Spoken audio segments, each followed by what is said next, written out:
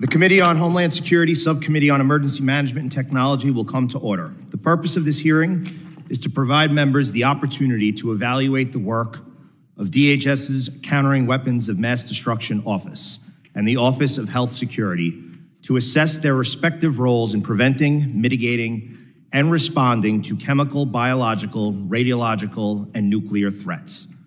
I now recognize myself for an opening statement. Today, the Subcommittee on Emergency Management and Technology will review the Department of Homeland Security's Countering Weapons of Mass Destruction Office and the Office of Health Security and examine their efforts to secure this great nation from weapons of mass destruction. I'd like to welcome our witnesses. Thank you for your work to protect this great nation from chemical, biological, radiological, and nuclear threats. We look forward to hearing from each of you. The Department of Homeland Security was created following the terrorist attacks on September 11, 2001, and brought together 22 federal agencies to coordinate and streamline efforts to protect our homeland. Shortly after the Twin Towers collapsed, a series of letters laced with anthrax were sent to congressional office buildings, news outlets, and postal facilities, killing 5 Americans and injuring 17. The 2001 anthrax attacks highlighted the means to which bad actors will go to terrorize innocent people and the need for the U.S. investment in CBRN security and defense. 23 years later, the risk of biological terrorism and weapons of mass destruction has not gone away.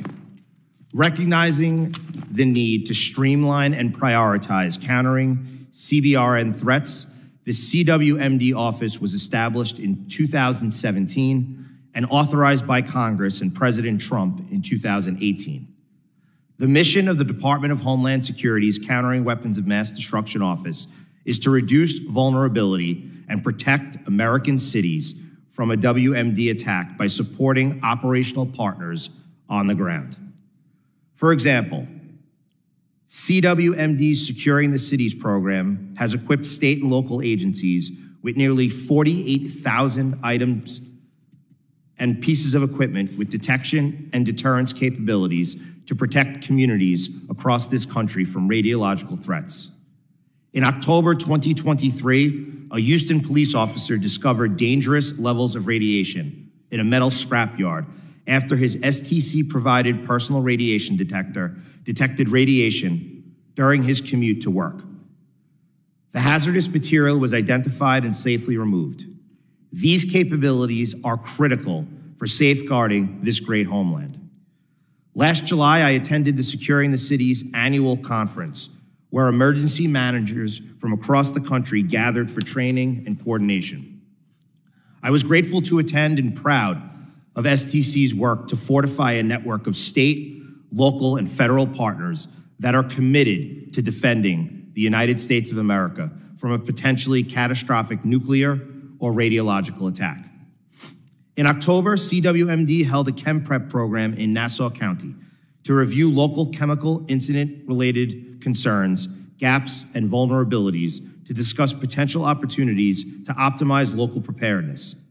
I was very pleased with the local outreach and support to first responders on Long Island, the same island that members of this committee on both sides of the aisle, myself, Congressman Lilloda, Congressman Garbarino, and now Congressman Swazi represent.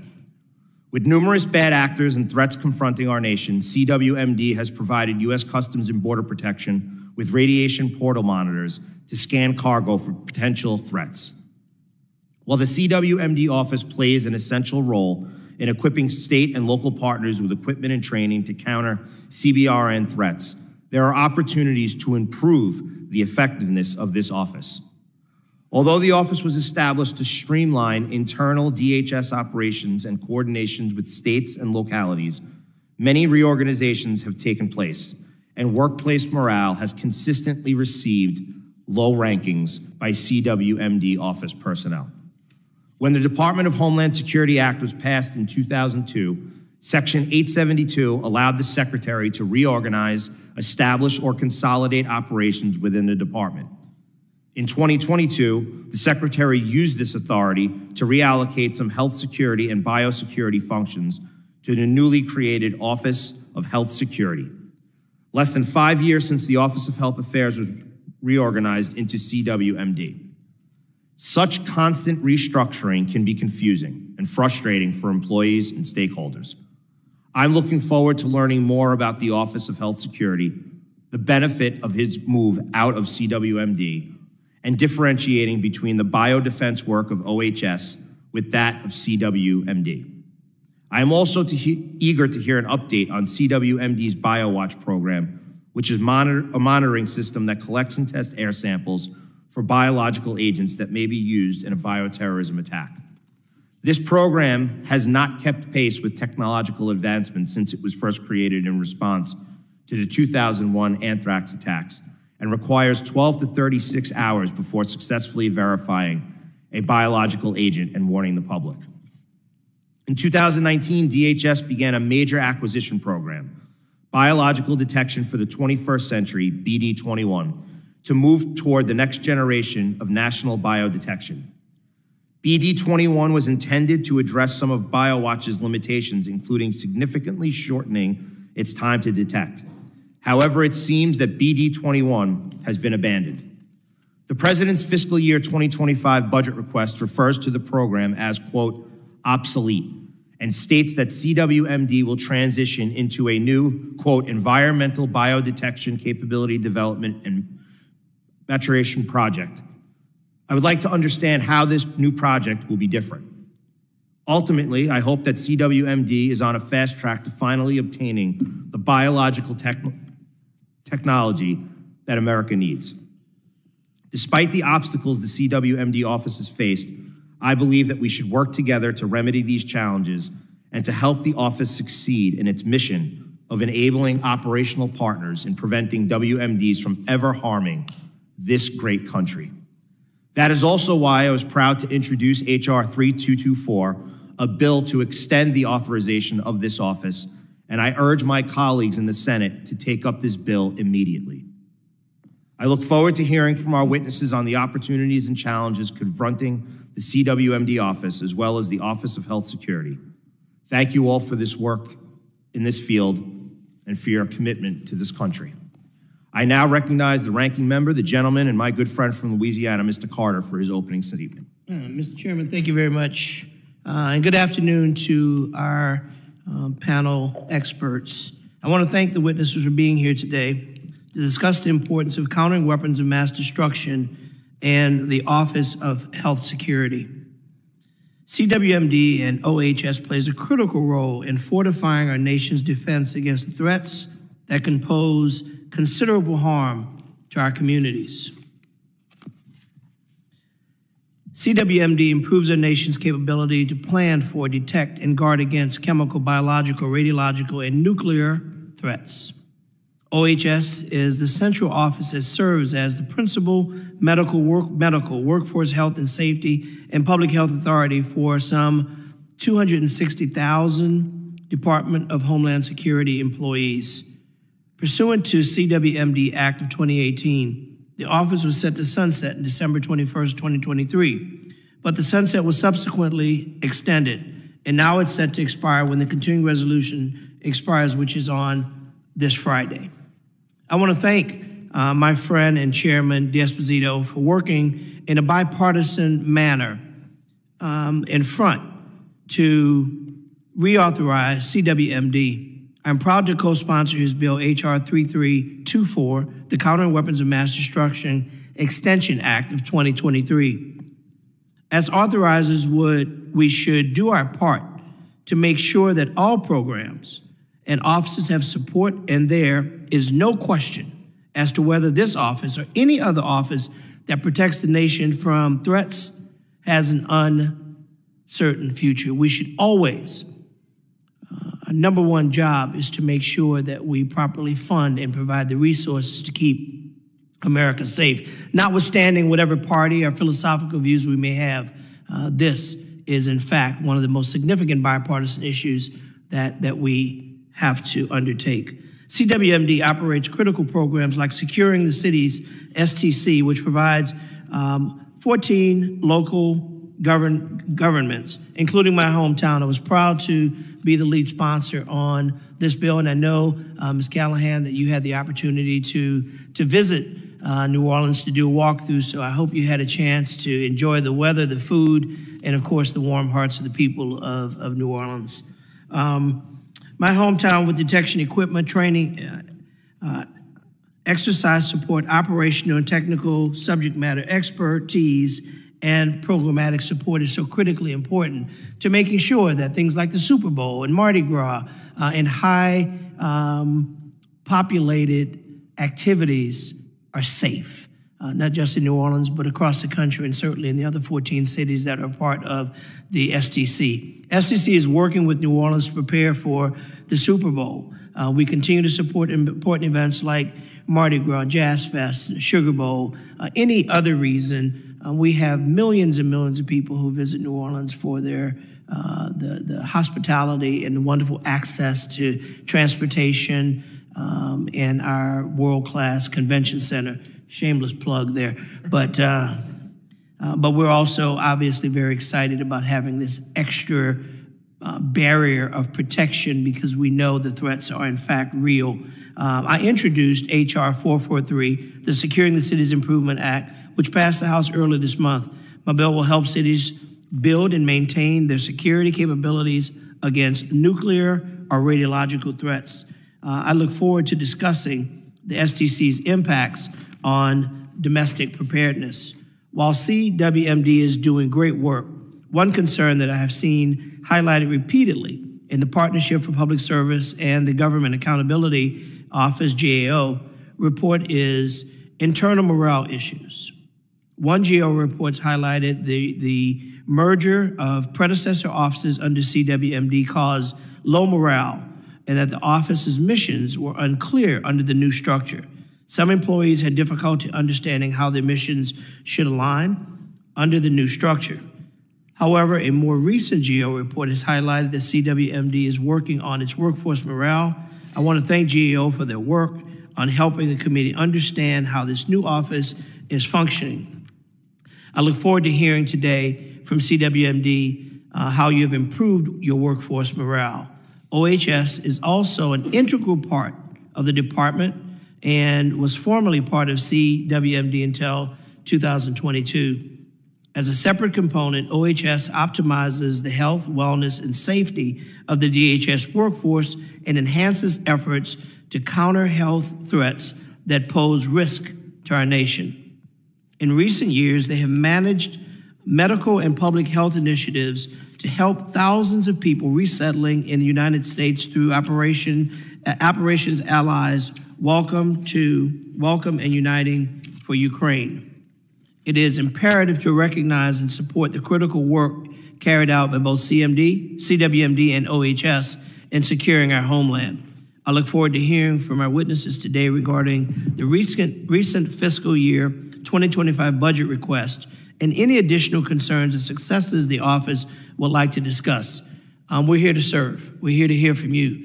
We're here to determine how we as a committee can do more to make sure that your jobs are easier to do and that you're funded to do the things that you are constitutionally mandated to do, and that is to make sure that we have a safe and wholesome community. So with that, I yield back.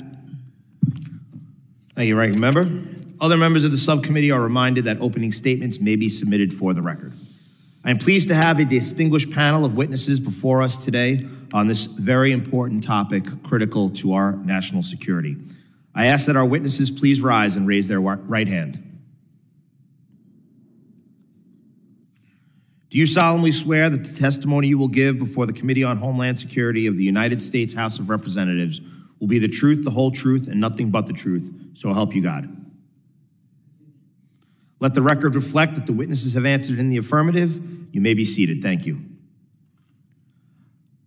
I would now like to formally introduce our witnesses. The Honorable Mary Ellen Callahan serves as the Assistant Secretary for the Department of Homeland Security's Countering Weapons of Mass Destruction Office. CWMD leads DHS efforts to safeguard the United States of America against chemical, biological, radiological, and nuclear threats. Previously, Ms. Callahan served as the Chief of Staff to the Deputy Secretary of the Department. Dr. Herbert Wolfe is the Acting Chief Medical Officer and Acting Director of the Office of Health Security for DHS. He oversees the medical, public health, and workforce health and safety activities across the department. Prior to the establishment of OHS, he served as the Deputy Assistant Secretary for Health Security within CWMD. Dr. Tina Won Sherman is a director in the Government Accountability's Office, Homeland Security, and Justice team. She oversees work on the protection of the nation's critical infrastructure assets, the security of the United States transportation system, and additional equities within the Department of Homeland Security, including the CWMD office. I thank all the witnesses for taking the time and being here with us today. I now recognize Ms. Callahan for 5 minutes to summarize her opening statement. Chairman D'Esposito, Ranking Member Carter, distinguished members of the subcommittee, thank you for inviting me to speak with you today. I appreciate the opportunity to discuss the Department of Homeland Security's Countering Weapons of Mass Destruction Office and our efforts to safeguard the nation from chemical, biological, radiological, and nuclear threats, also known as CBRN. The DHS CWMD office has a unique value proposition in the CBRN space. CWMD was created by Congress 5 years ago to be a single point of CBRN expertise within DHS. We are the hub for the department's Weapons of Mass Destruction, or WMD, CBRN activities, providing coordination, strategy and policy guidance, intelligence analysis, operational support, and researching technologies. With your support, the creation of an office solely focused on CBRN threats streamlined the ability of DHS to resource and execute this critical mission. My priorities for the office include focusing on the outstanding CWMD employees and bolstering our relationships with our important state, local, and federal partners. I've been leading CWMD for 8 months. The workforce at CWMD is among the most talented, mission-focused, and knowledgeable workforces I have ever experienced. At its founding, however, the office faced challenges, including frequent leadership changes, faltering morale, and staff turnover. Therefore, my first priority at CWMD is to further build a collaborative, safe, and productive work environment. The CWMD team deserves this. With that said, the uncertainty around CWMD's future has had a devastating effect on the morale and retention of the office's highly skilled and in-demand workforce. My employee morale and well-being plan has 3 elements. First, we've been encouraging professional development, including individual development plans and professional training. We've just launched a mentoring program where I am among the mentors. Second, we are working to better integrate the activities of each of the 5 directorates to make sure that the CWMD staff has complete awareness of the office missions. As a result of education and communication, I've seen better synergies and coordination between and among the directorates, which leads to a more engaged workforce. Third, we are looking for ways to connect with our colleagues on a more personal note. We host quarterly in-person get-togethers and are establishing interest groups. I hold weekly office hours to engage with the workforce one-on-one. All of these actions are playing a significant role in improving CWMD's employee morale. However, without enduring reauthorization, CWMD will likely face steady attrition.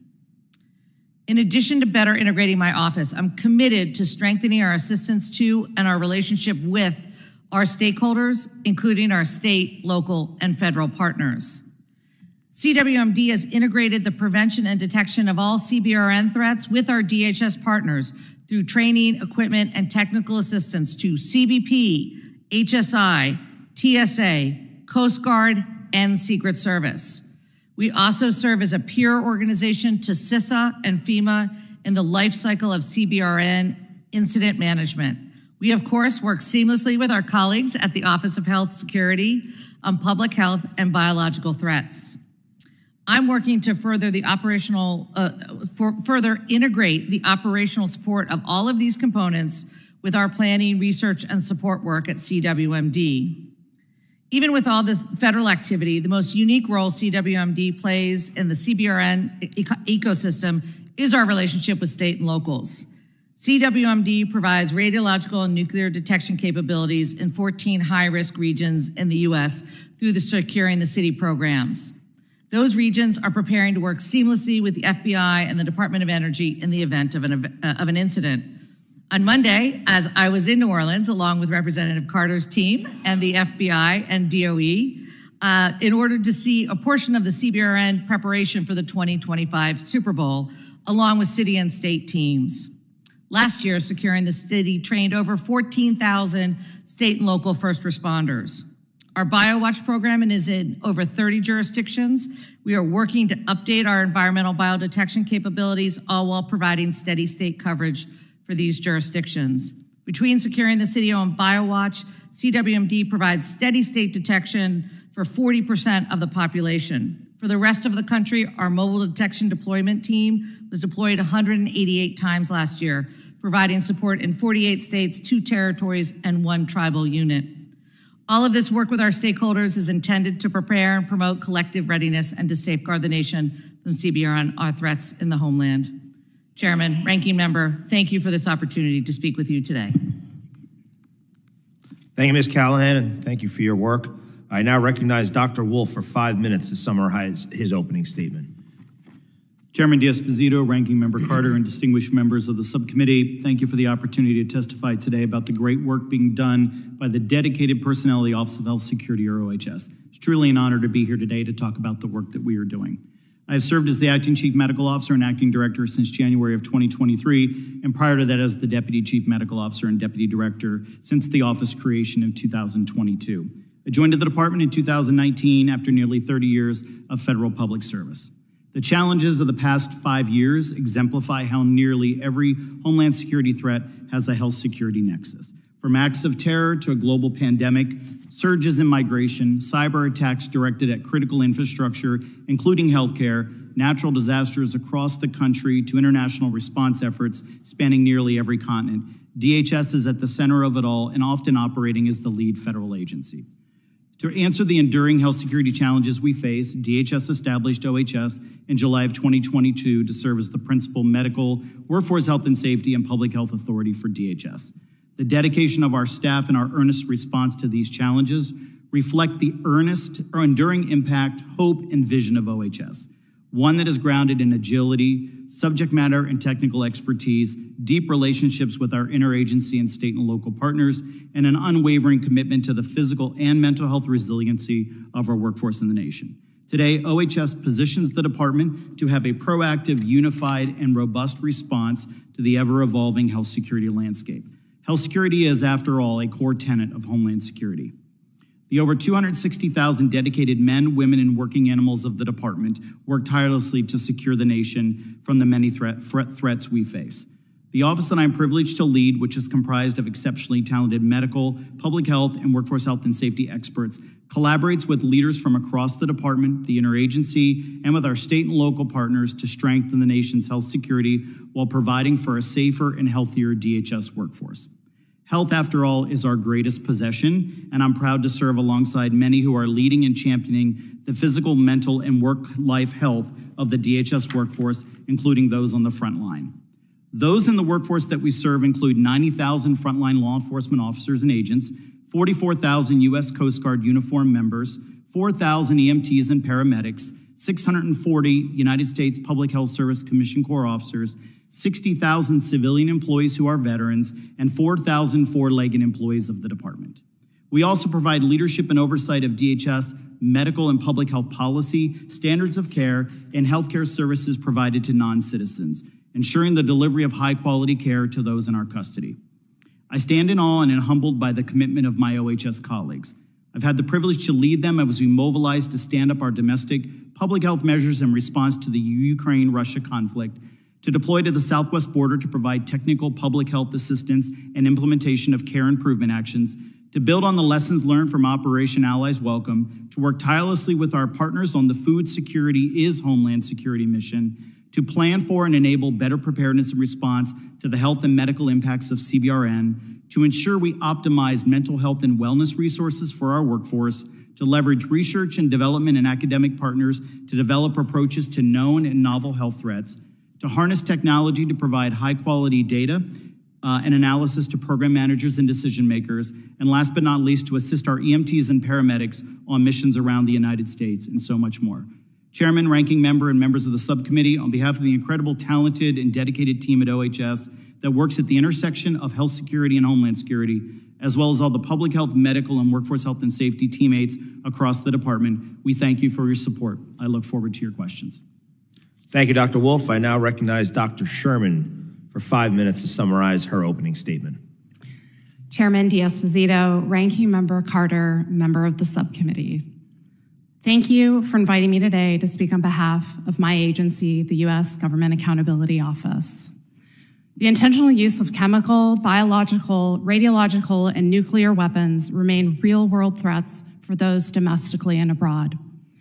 The risks posed by those weapons are significant, and each one is unique in terms of their ability to be detected, prepared for, mitigated, and recovered from.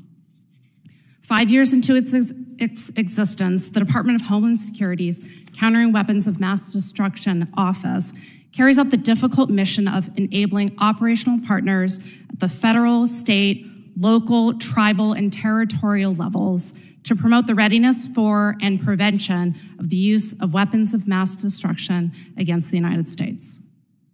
The last time GAO testified about CWMD in front of this committee in 2021, we reported that the office needed to help integrate and coordinate the department's chemical defense activities.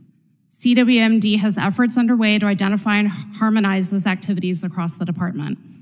This is even more critical given the stoppage in chemical security inspections resulting from the lapse in authorization for DHS's Chemical Facility Anti-Terrorism Standards Program. We also told this committee that CWMD faced information gathering and collaboration challenges as part of the National Biosurveillance Integration Center. NBIC has since enhanced its ability to collect information using open source data, and most of the stakeholders we recently spoke with found value in its written products. However, NBIC could take additional steps to assess the support it provides to its FSLTT partners. At that time, we additionally highlighted continued problems with BD21, the acquisition program to replace the existing BioWatch early warning system, such as the technical readiness and feasibility of the technologies for the program, given the inherent limitations and uncertainties for use in biodetection. With the BD21 acquisition now canceled, CWMD will need to forge a new path forward to replace the 20-year-old BioWatch system still operating in major metropolitan areas nationwide. We also at the time shared with this subcommittee that the Securing the Cities program, which provides equipment and training for first responders, had not clearly communicated potential program changes to or address risks to sustain detection capabilities for the program. In the latest report GAO is issuing today, we found that CWMD has improved in these areas and recommended it better communicate expectations and measures to participants for how the office will assess them against their new implementation plan next fiscal year. Lastly, we reported in 2021 that CWMD's workforce had continued to experience low morale following the merger of its two predecessor components that held differing missions, expertise, and cultures. It has since also undergone another reorganization to establish the Office of Health Security, this all without permanent leadership. CWMD now has that leadership with Assistant Secretary Callahan and is continuing to take steps to strengthen employee engagement despite the uncertainty tied to CWMD's reauthorization. We remain hopeful that CWMD will remain responsive to GAO's recommendations as we continue to provide oversight support for the subcommittee and clearly demonstrate its effectiveness in meeting its mission across the range of threats it was established to address. Thank you, Doctor. Members will be recognized by order of seniority for their 5 minutes of questioning. An additional round of questioning may be called after all members have been recognized. I now recognize myself for 5 minutes. My first set of questions is for Ms. Callahan. As I mentioned in my opening statement, Section 872 of the Homeland Security Act of 2002 allows the department to reorganize, establish, or consolidate operations. This authority was used to establish the CWMD office in 2017 and then used again by the Secretary to establish the Office of Health Security in 2022. In your opinion, have the CWMD and OHS office reorganizations been successful? Thank you, sir. Yes, I believe both reorganizations have been successful. With regard to the CWMD office, in the first instance, that was subsequently was authorized in 2018. Bringing together all threats, chemical, biological, radiological, and nuclear, was crucial. It's important. It mirrors what other agencies are doing, and it brings together all elements to bear. It also helps support our operational components as well as our state and local stakeholders. With regard to the Office of Health Security, I'll defer to Dr. Wolfe if he thinks it's a success. That'd be great. Could I? But I will say, I will say, I think that having the Office of Health Security outside of CWMD helped clarify several lanes. Obviously, they do public health, health security. We do biological threats. We work together seamlessly. Sometimes OHS takes the lead, sometimes we do. But I think getting the medical expertise outside of the office helps clarify the OHS's role within the department. Over to you, Dr. Wolfe. Thank you, Mary Ellen. Chairman, related to the establishment of OHS, prior to the establishment, when CWMD was created, it only took approximately half of the medical and public health folks in the department. The remaining folks that focused on the health of the workforce went to the management directorate under the Chief Human Capital Officer. As we progressed through the second and third year and then entered the pandemic, we learned that the medical and public health and workforce health and safety expertise was very small compared to a department that has 260,000 employees. So one of the great benefits of the OHS 872 was bringing together all the public health and medical activities of the department under one office and under one leadership. And as we've heard, sometimes the workforce, the dedicated workforce, that are affected by these changes, the morale has been not so great. It's been one of the things that we as a committee have wanted to address. So in addition to the morale, and I guess if you could just touch upon why you think that's a factor, what other challenges have we seen in the reorganization or the consolidation when decided by Secretary Mayorkas? For health security? It's really the same question for both of you. Yep. The employee morale, as I mentioned, I have 3 tenets: work on professional development, work on understanding the mission and how you fit into that mission and how you can advance. And then third, getting to know people on a personal level to reestablish esprit de corps. I think those are important elements. I also think transparency is crucial. That is one of my philosophies. I have fortnightly town halls. I write a column every week in the bulletin. I try to be available. I have one-on-one offices to go and make sure they know what's going on and that we can be transparent. I will note my one last challenge is the threat of termination, what weighed heavily on us in the fall, and we can speak about that later. Yep. Herb. Yeah, Chairman, one of the benefits we had at OHS is we got to do the 872 second after CWMD. And so one of the things we could do even prior to the establishment is use GAO best practices and learn from other federal reorganizations. So we have not had the same challenge when it comes to morale. Few things that we've done. One is employee engagement. We've done a monthly survey prior to the establishment. We continue that today. The second thing we've done is we do a monthly all hands. The last thing is our monthly pulse survey and the FEV scores, which is the first time in 2023 that OHS was its own office, mirror relatively good scores. Our employee engagement and our employee experience index is above 75.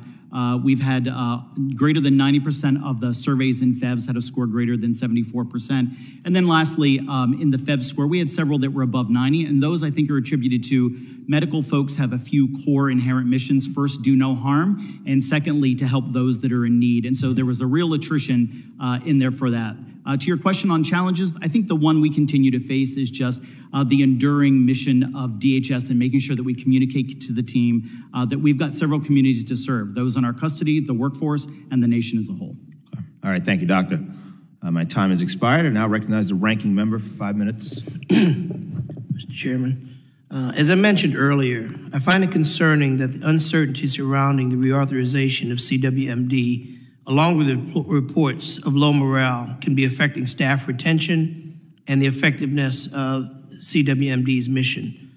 Assistant Secretary Callahan, can you speak to how the reauthorization's uncertainty has impacted CWMD's employees and what long-term extension or sunset repeal would mean for your office? Thank you, Ranking Member. The threat of termination for the office created a great deal of uncertainty. It also created a distraction in the office in the fall.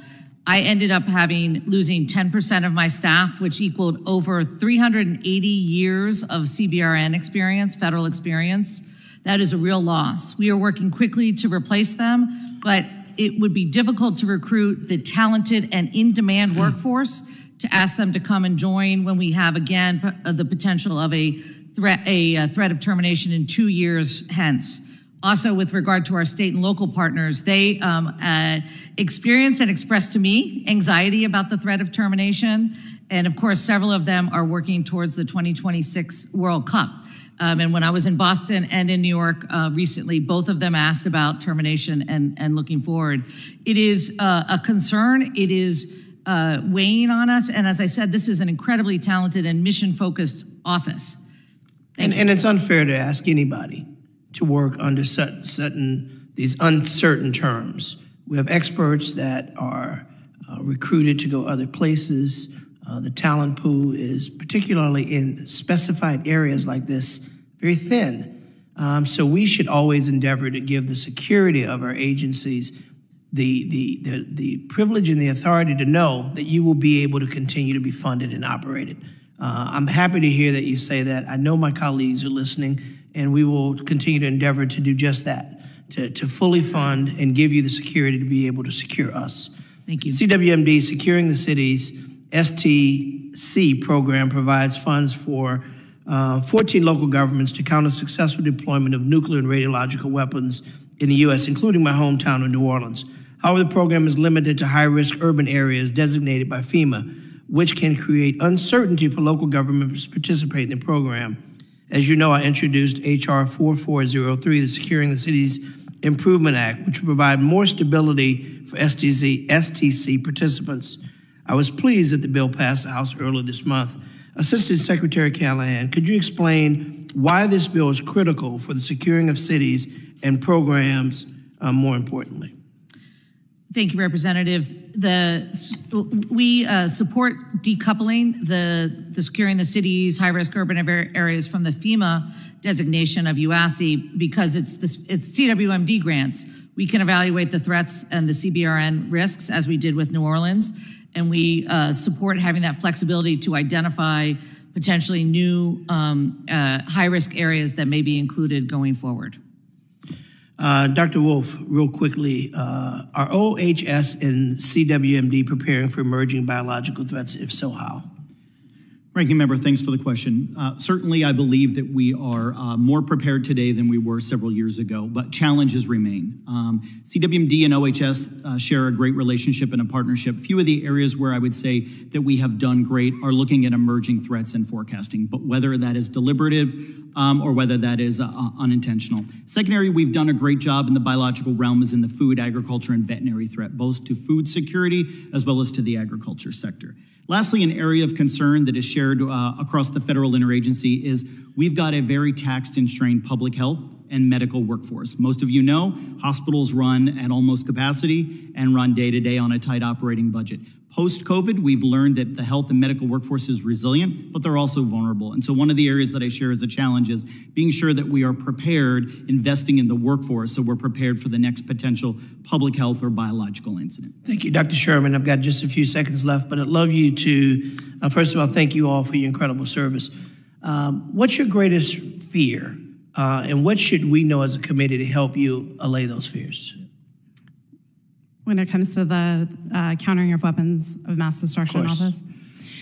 I think the main, I'm not sure if I characterize it as fear, but I think one area of concern, we'd like the office to continue to focus on demonstrating its effectiveness. There are a lot of activities and efforts underway, and the office has demonstrated. Let me real quickly, if one thing kept you awake at night, one thing that we, as a member of Congress, can do, this committee more specifically, can do for you and your agency to make your life and our lives more safe. And Mr. Chairman, I'll yield after she answers. All yours. Yeah, I'm not sure that I have a single fear that I can communicate, but I definitely feel that CWMD in particular has an important mission, and we definitely want to make sure to continue in support of the subcommittee, monitor its activities. So you just had a blank check in front of you. You didn't fill it in. Happy to speak further about the work that we've done in this particular office. I think one of the kind of main focuses we have is these threats are real, as I said in my opening statement, and we are concerned about how the federal government is taking steps across not only within the Homeland Security enterprise, but across the federal government and across nationwide to be able to help address those threats. And one of the challenges that we feel is experienced as a result is the fact that there needs to be, again, a coordination, a real understanding of the range of threats to make sure that there aren't any specific capability gaps that exist, as a result of the efforts that are underway. And we would like to continue to work to ensure that CWMD is helping to identify those gaps across the federal government as well as with SLTTs to be able to address those threats. Thank you very much, Mr. Ranking Member. And I just want to point out, really to Ms. Callahan's point, and I think to concerns of all of you, the bill that, my bill that came out of this committee and then passed full committee in a bipartisan fashion. So I think that shows the commitment that this committee and this subcommittee has to the work that you do. It was actually a 7-year extension. But due to the CBO score, we also have to be realistic in what we could actually, as a committee and a subcommittee, can get onto the floor and pass. So that's why we're at the 2-year number. But this committee and my bill, when it was originally drafted, did have a 7-year extension. And with that, I recognize my good friend and fellow New Yorker and Long Islander, Mr. Lillotta, for 5 minutes. Thank you, Chairman D'Esposito, for your leadership, and to our witnesses for being with us here today. Like Chairman D'Esposito, I am a proud New Yorker, a proud Long Islander, and I'm honored to represent the east end of Long Island. My district's about 50, 60 miles to the east of Manhattan, the heart of New York City.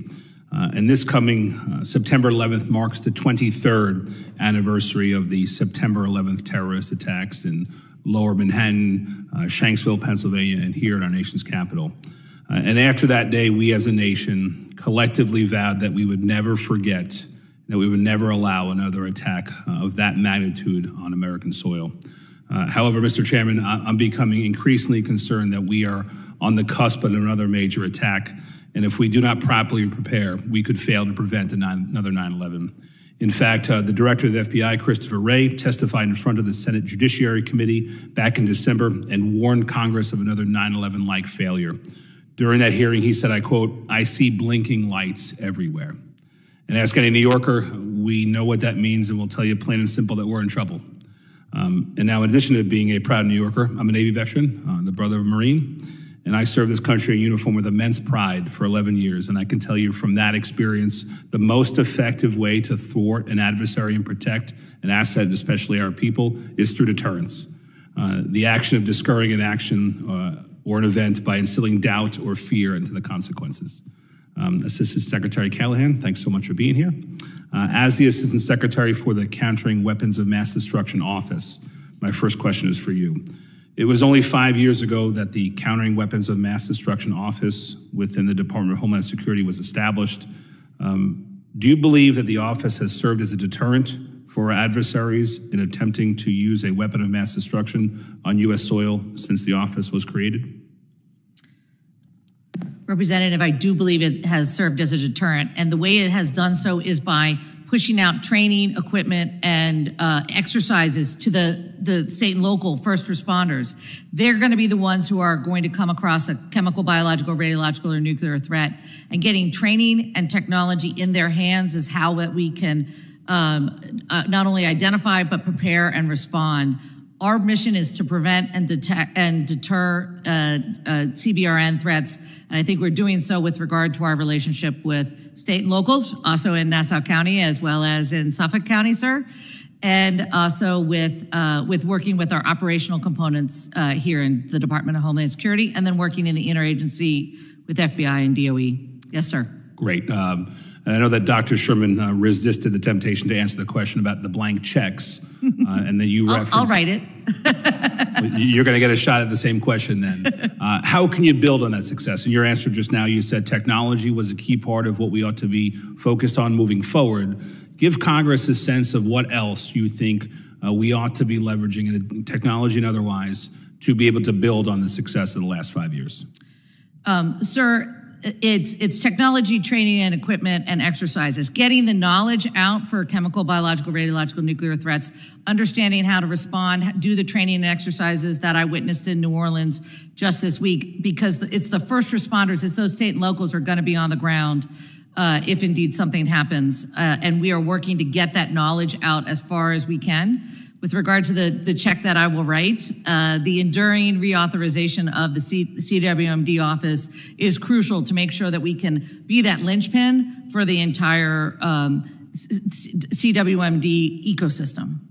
Thank you. Appreciate your feedback. You know, this committee under Chairman Diaz-Bazito's leadership has a strong bipartisan approach to how we are very grateful. And we're going to continue that, and we're committed to doing that. Thank you. Going to maybe go to a next round in the future, Mr. Chairman, so I yield. Thank you, Mr. Lorda. I now recognize, from Alabama and first responder, Mr. Strong. Thank you, Mr. Chairman. Thank you, Ranking Member. I appreciate our witnesses for being here to discuss the important work each of you are doing to secure our nation against weapons of mass destruction. As you all know, BioWatch is one of the programs used to carry out the mission of the CWMD office by collecting and testing air samples for biological agents likely to be used in an act of bioterrorism. As technology evolves, so do threats to our country. For example, increasing access and affordability of unmanned aircraft presents ample opportunities for bad actors to cause harm and hysteria in our communities. Now more than ever, we depend on efficiency and effectiveness of BioWatch. Unfortunately, this program is not operating like it should. From breakdowns to accurate information sharing to bureaucratic barriers and lagging procurements of biodetection technology, DHS has fallen dangerously behind. For this reason, I introduced the DHS Biodetection Improvement Act, which would direct DHS to use every tool in its disposal to develop an acquisition and procurement plan to meet the biodetection needs of the 21st century. The House passed this legislation earlier this month, and I urge my Senate colleagues to do the same.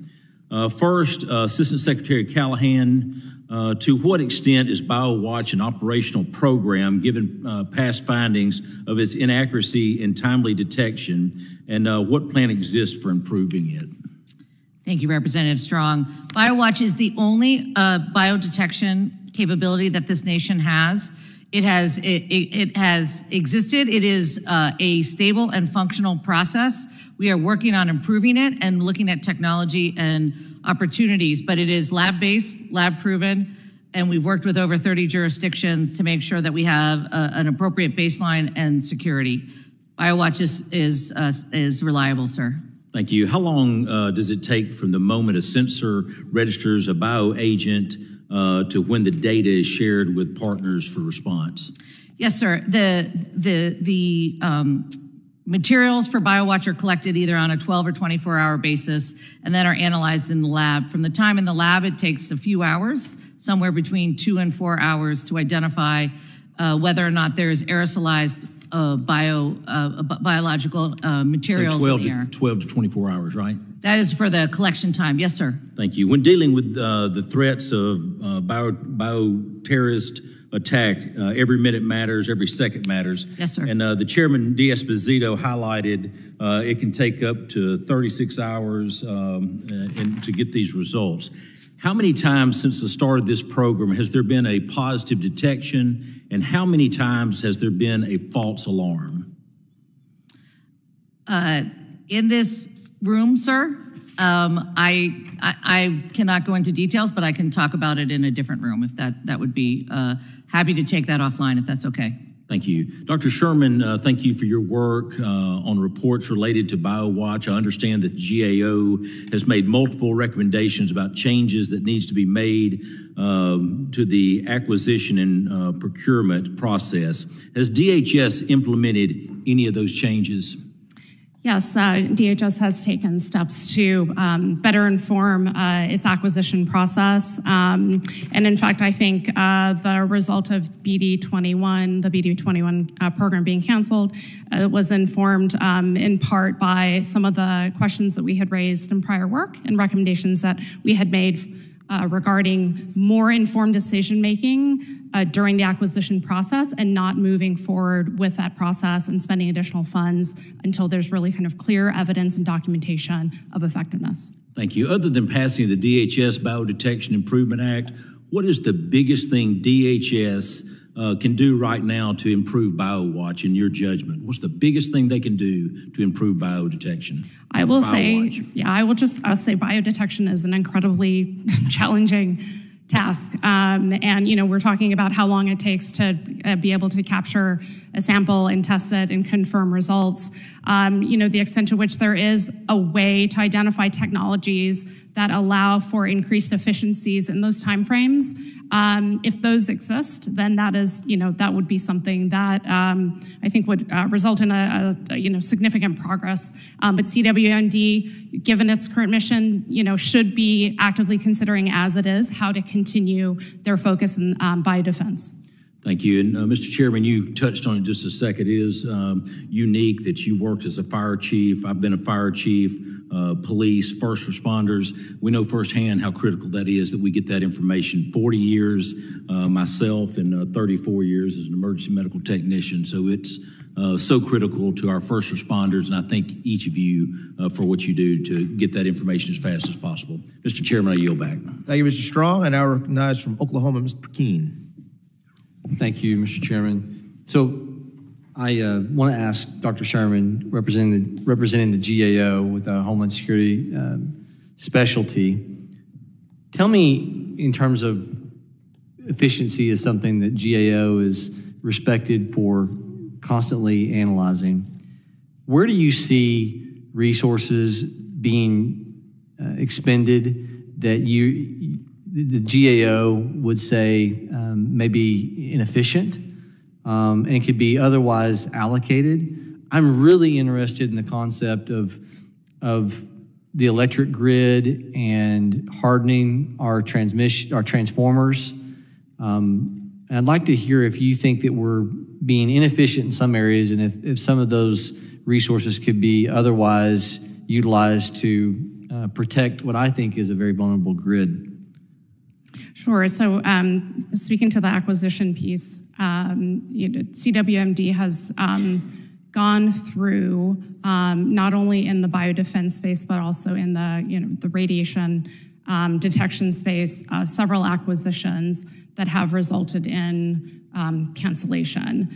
And I think I mentioned it before, that's actually not necessarily a bad thing, because if it comes to a decision point where the office or the department decides that they don't have enough information to move forward and to spend the taxpayer dollars for a particular program, that they should make a decision to not do that. So that is an area where I think the office has at least taken steps and demonstrated that the again, the efficiency piece is really critical in making sure that there isn't continued efforts over time and spending to be able to identify particular threats. I would also say one of the themes that we have throughout the CBRN space for CWMD is going back to the message about effectiveness, really understanding whether the programs and activities are working, whether the work that, in the case of securing the cities, the partners that are being carried out in the regions, having an understanding of whether or not the support that CWMD is providing, the money, the resources, is actually working and better protecting those regions across the country. And so I think that that is a way to really understand whether or not money is being well spent as it goes towards the various programs within CWMD. Can you expound upon that? So the expenditure of funds going to localities, high population areas. How is GAO determining whether or not that is a good spend for the taxpayer? How do you run through how do you analyze that accurately? Sure. So in the case of securing the cities, for example, last year, CWMD put out an implementation plan for its program, a new version of its implementation plan. And as part of that plan, the office was to collect information from the regional partners in terms of trainings, exercises, detections, efforts that they have made that have been tied to the resources that they've been provided to them. We have found that CWMD over time hasn't done as good of a job looking at that information, collecting that information, making sure that it's accurate through quarterly reporting requirements and others. And so in this report that we issued today, we made recommendations around making sure that it has better data, it has better information from those partners to be able to say, okay, you are successful in the efforts that you're carrying out, being able to implement this program, being able to be prepared as a first responder for detection efforts, and you should be able to continue forward and ideally obtain sustainment funding as a result of that. So I want to, because I got 40 seconds left, Mr. Chairman, I want to ask in regards to the expenditure, and next year we'll come back and have a conversation as to whether or not those suggestions from GAO were implemented. What are your thoughts, Ms. Callahan, in regards to is there a better allocation of resources that may not be high population centers regarding our electric grid, the transformers? My understanding, there's some information floating around that says we have 20 transformers. If they were all hit at the same time, whether it's gunfire, an EMP, somebody walking up with a device that exploded, then we could bring down our entire electrical grid, shut down traffic, shut down cell phone utilization. Can you speak to that? Sir, we agree with all of GAO's recommendations with regards to securing the cities. With regard to the electrical grid, that would be my colleagues at the Cybersecurity and Infrastructure Security Agency. I know they have spent a great deal of time on that and are working on hardening that, but I'd have to defer to those colleagues. Thank you. Thank you, Ms. McKean. Ms. Callahan, as you mentioned in your testimony, CBRN threats present dynamic challenges to the nation's security. And, quote, the risks are constantly evolving due to the evolution of technologies, quote. What steps has the Countering Weapons of Mass Destruction Office taken to coordinate the threat with the intelligence community so that the agency might better understand the current threat environment? Thank you, sir. As you may know, we have a dedicated intelligence shop just focused on CBRN threats.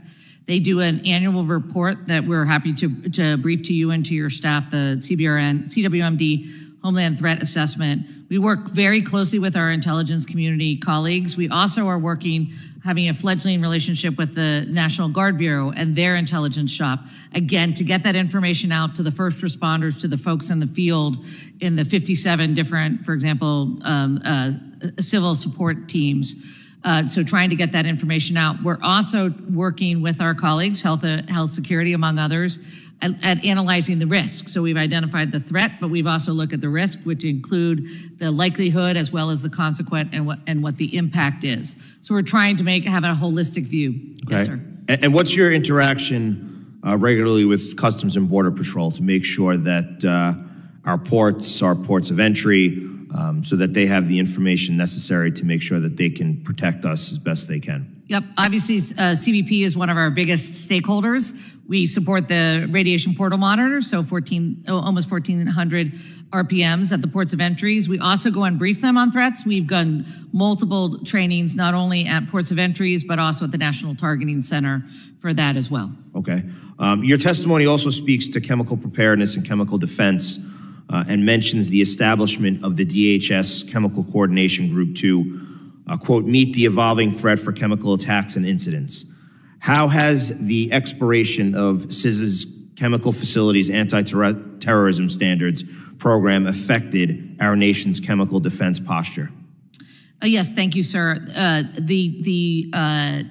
The termination of CFAT's authorization, I know that's wrong phrasing, but the end of CFAT's authorization has, in my opinion, affected our chemical readiness with regard to identifying threats that would be in chemical facilities. CFATs and CWMD are siblings, and they work together closely, and we are missing them in this whole of government threat. And I know we briefly touched upon this in my first round of questioning, but I think it's important because I think in a lot of federal agencies, especially when it comes to our enforcement agencies, Homeland Security, Customs and Border Patrol, Capitol Police, attrition and making sure that our workforce stays is a concern that we have. So in 2022, there was a ranking by best places to work, and the Countering Weapons of Mass Destruction Office ranked 430 out of 432. 430 out of 432. CWMD has consistently has had low ratings. I know that we talked about this briefly, but I think it's extremely important. So you, I think, have had identified in some cases why morale is so low. Is there anything that you weren't able to share in the first round of questioning? And if we can go into, because we have a little bit more time, what the steps that you are taking to improve the morale to make sure that we keep our coworkers staying where they are, because I think institutional knowledge is something that is so important. So what are we doing to make sure that they stay and are enjoying working for this great government? Yeah, thank you, sir. Retention is crucial, and it's incredibly important, particularly for something as complex as CBRN threats. And we're working in multiple ways. I mentioned my kind of 3 tiers of my morale plan. I won't rehash that, but I will say that we're looking for opportunities to cross-train, to have people work within the different directorates. What's interesting to me is that we've because they came from different organizations, that in some ways they might not have known the other side of the CB and the RN threat. So we're looking at ways to integrate that better. We're doing presentations on what we're doing. We're looking to look for those synergies that were there but hadn't been focused on yet. And so, sir, I think it's professional development. I think it's office development, and it's candidly just getting to know us as people. We lost a lot of that during COVID, and we're trying to find ways to connect in a hybrid environment.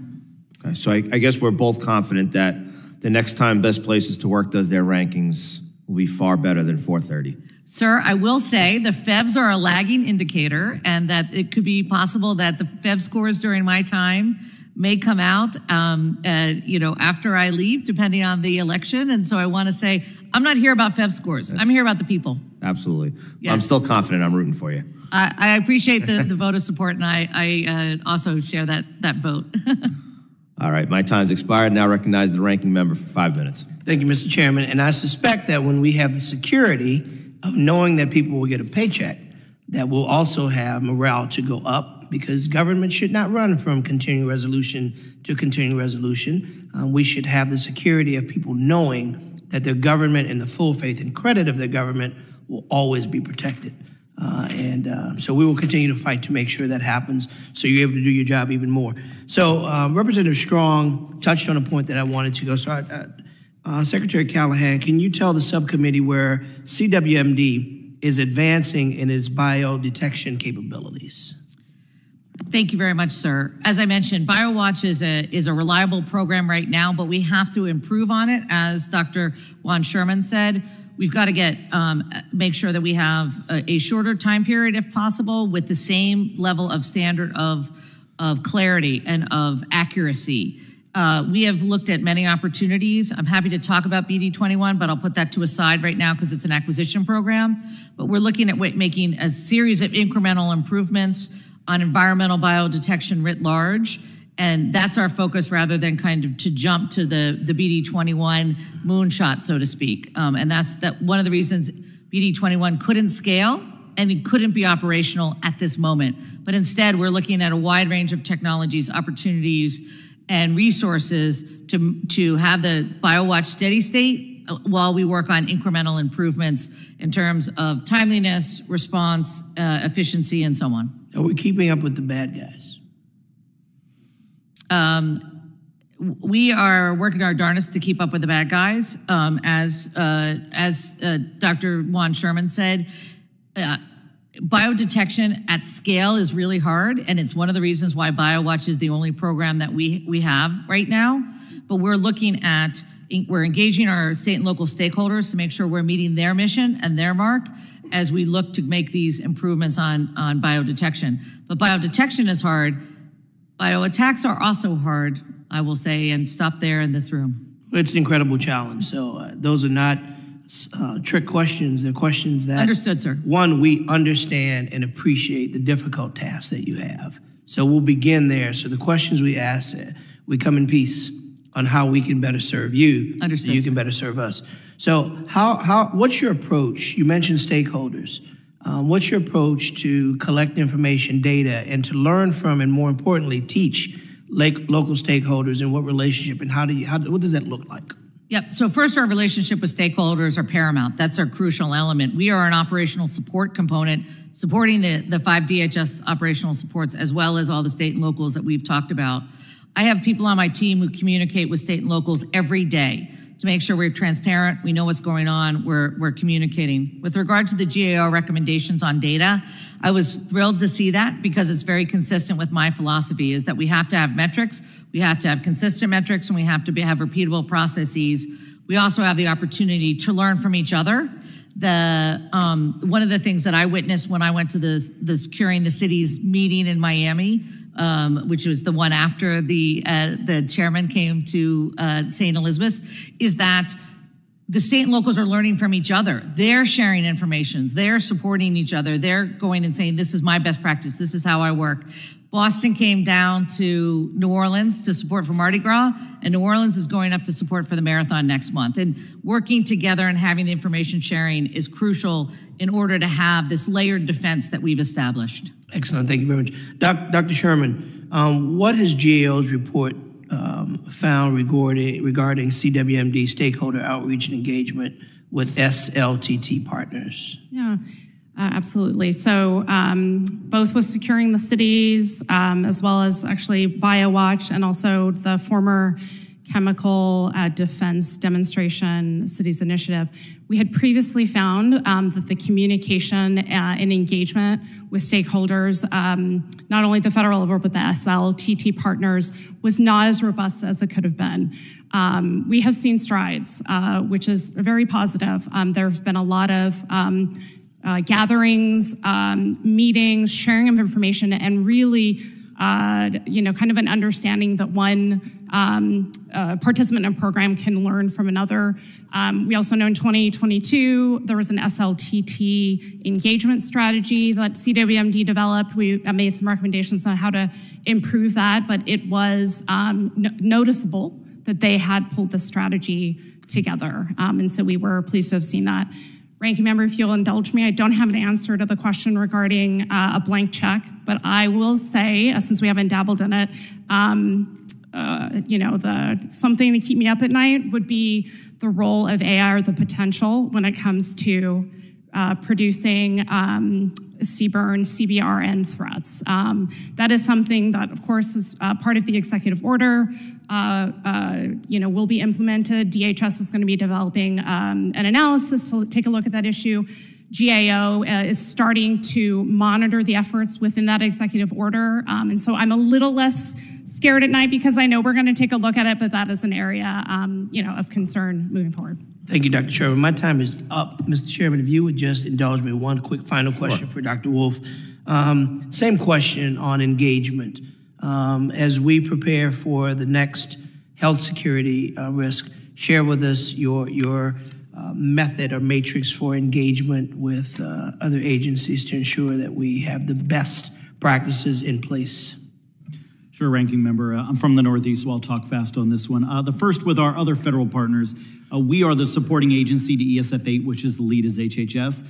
And when you're a supporting agency, we need to do a better job. So the last few years of the creation of OHS, we've done a better job of being a solid partner for HHS-ASPR and HHS-CDC. We also sit on the FEMC, which is the Public Health Emergency Medical Countermeasures Enterprise. That is how the federal interagency decides what medical countermeasures we should develop and invest in, certainly related to Assistant Secretary Callahan's comment about BioWatch, right? We're detecting to treat, detecting to warn. We want to make sure we're leveraging medical countermeasures. Don't want to detect something and then not have a treatment for someone in New Orleans or somewhere else.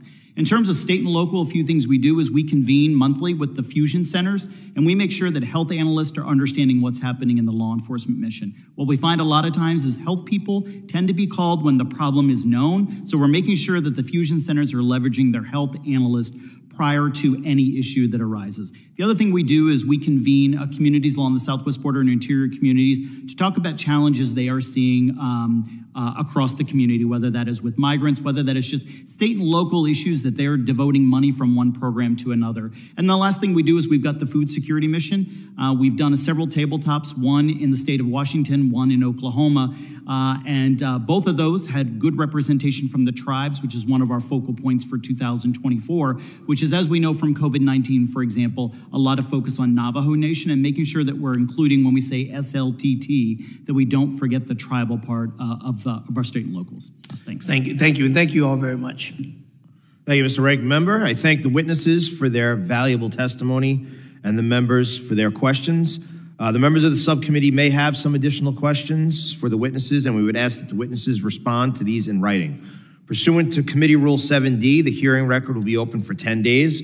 Without objection, this subcommittee stands adjourned. Thank you, sir.